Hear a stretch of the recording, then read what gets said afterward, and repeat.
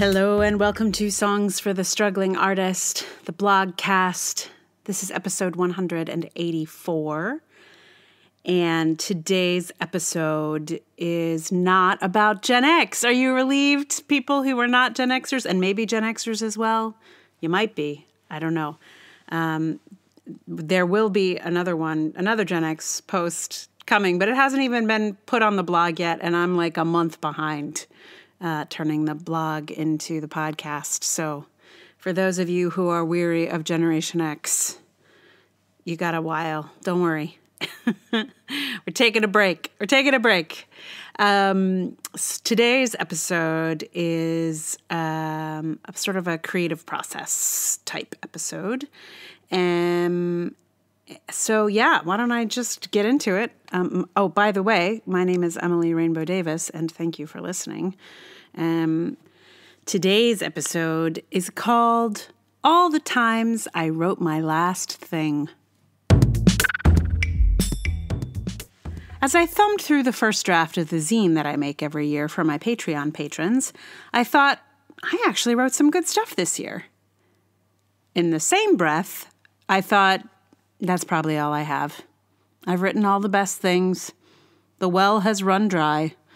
I've just been coasting the last month, and I don't see how I could possibly get my mojo back. It was nice while it lasted, but all I have left to write are sad documentary posts about the rejections I receive. I'd worry that I was in the middle of writer's block if I hadn't felt this same way many times before. I have felt this way, and then a few months later wrote something I was very proud of. It is normal, in fact, when you're not feeling particularly inspired to be convinced that that feeling is permanent and you will never be inspired again. I felt it when I finished my novel. I feel it whenever I finish a play. I feel it about a couple of times a year with the blogs. Every time I write a song, I'm sure it's the last one. Last year, I wrote a lullaby, brushed off my hands, and said that was a good one to end on. But just a few weeks ago, I wrote a song for the year's final podcast. I don't know why this is a pattern, but I don't think I'm alone in this. The fear of dry wells may have something to do with respecting the capriciousness of the muses. They're not always going to show up, and they're not always going to give you your best. Sometimes I write good things. Sometimes I write mediocre things. On some bad days, I write bad things. I show up at the page every day and write something whether I feel inspired or not.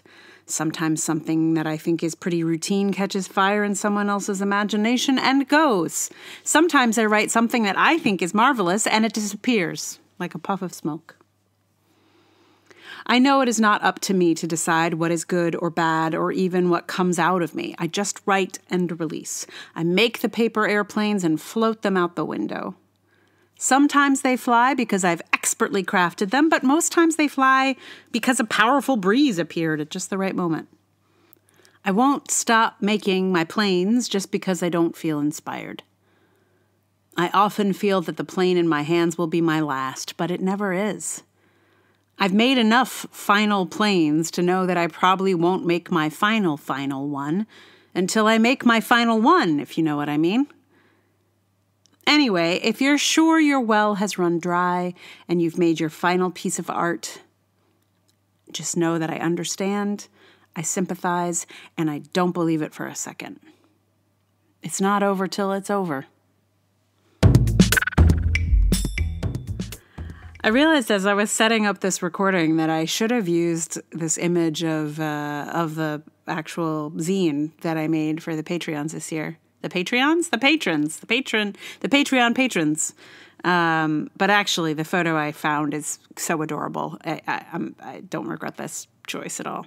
So it should be in your podcast feed, but it's an adorable little Russian boy with a paper airplane and like a what do you call that? Like a little pilot's hat. It's very sweet. So check out your podcast feed photo. If you can't find it there, you can go to artiststruggle.wordpress.com and you will see it there on this post. And if you want a zine, I can send it to you if you become a Patreon patron. This is like the secret podcast special offer that no one else will know about. So, shh, mum's the word. Actually, feel free to tell anyone you like. But if you wanted to join Patreon now, I will send you 2019's zine and happily deliver both that to you and 2020's when it's done. But that'll be a long time from now. So yeah, speaking of Patreon, the way to support me there is patreon.com/Emily R. Davis. Other ways to help the podcast are to donate to PayPal or Ko-fi. Links are in the show notes. But also just, tell someone, or you could give us some stars. That's me and my microphone, I guess. Give me and my microphone some stars in whatever podcast app you're in. Yeah, thank you for just listening and for being along for the ride. And for accepting my paper airplanes that I am throwing in your general direction with some regularity. So today's song is Lenny Kravitz. It's a Lenny Kravitz song. The last line of the blog is "It's not over till it's over," which I thought was the name of the Lenny Kravitz song because I hadn't heard it in a while, and I searched for it, and I was like, wait, where is it? Is Lenny Kravitz not on Spotify? And then I realized his song is "It Ain't Over Till It's Over." So I wasn't actually quoting the Lenny Kravitz song that I thought I was quoting at the end of the blog. In fact, I was quoting a Starship song, I think, which I haven't listened to. Actually, I should check it out. But meanwhile, you're going to get some Lenny Kravitz here in a second. I learned this song on ukulele, which I find hilarious because basically the reason you listen to a Lenny Kravitz song is for the guitar. So to do it on ukulele just feels like a little bit rude, maybe, but like in a good way. And also some whistling. I tried some whistling for this first time in a song. And it nearly blew out my mic a couple times. Had to really perfect my turn your head so far away from the mic technique to do the whistling, because the microphone is not excited about a whistle. Let me just say that right now. I think I solved it, but apologies if you find otherwise in your speaker situation. I think it's fine, but everyone's speakers and earphones are different. So, we'll see. Anything else I need to tell you? I don't think so. Thank you for listening. And I give to you now Lenny Kravitz's "It Ain't Over Till It's Over."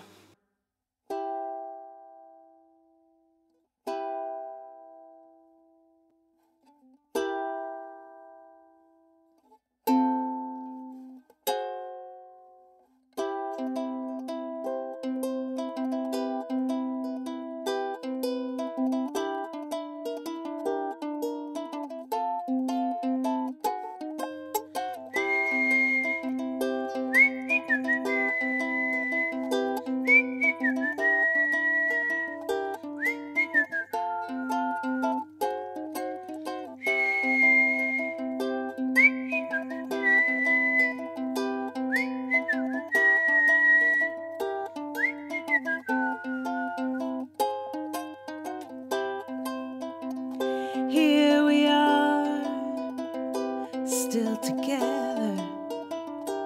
We are one. So much time wasted playing games with love. So many tears I've cried, so much pain inside. But baby, it ain't over till it's over. So many years we've tried to keep our love alive. But baby, it ain't over till it's over.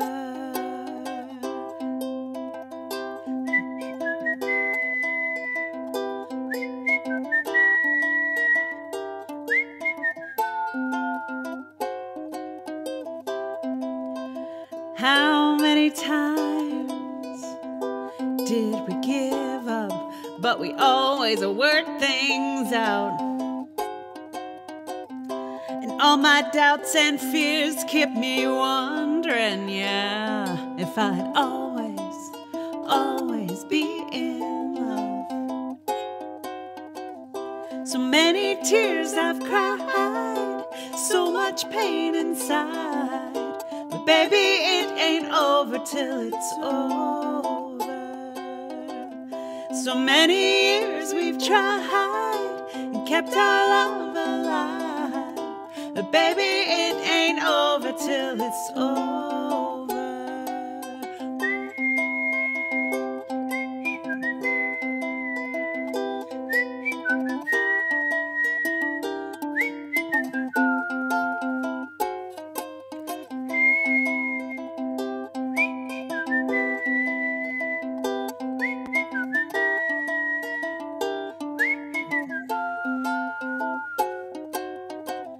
So many years I've cried, so much pain inside. But baby, it ain't over till it's over. So many years we've tried and kept our love alive. But baby, it ain't over till it's over. So many tears I've cried, so much pain inside. But baby, it ain't over till it's over. So many years we've tried and kept our love alive. But baby, it ain't over till it's over.